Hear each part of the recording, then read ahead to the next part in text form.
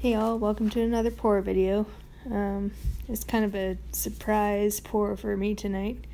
I was wandering around the grocery store in preparation for some therapy eating. I had a bad night and I stumbled across some hair serum stuff which had dimethicone in it, which to my understanding works just as well as the silicone.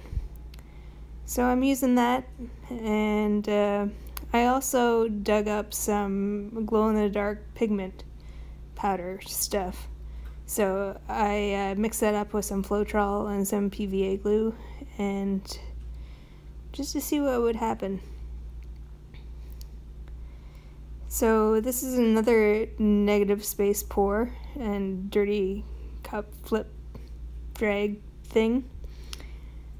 And just a couple of colors.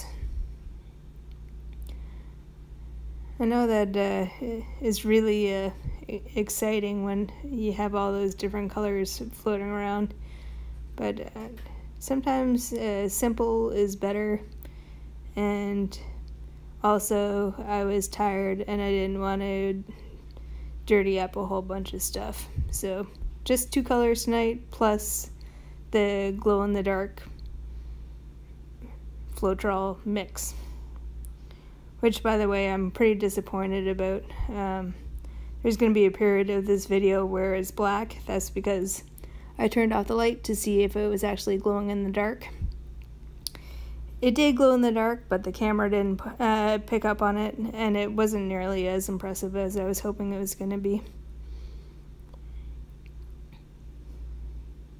But overall, I think it turned out to be an okay pour. And that little black was me seeing if it was gonna glow in the dark. More glow in the dark. Strain your eyes. Keep straining. I didn't see it either. But anyways.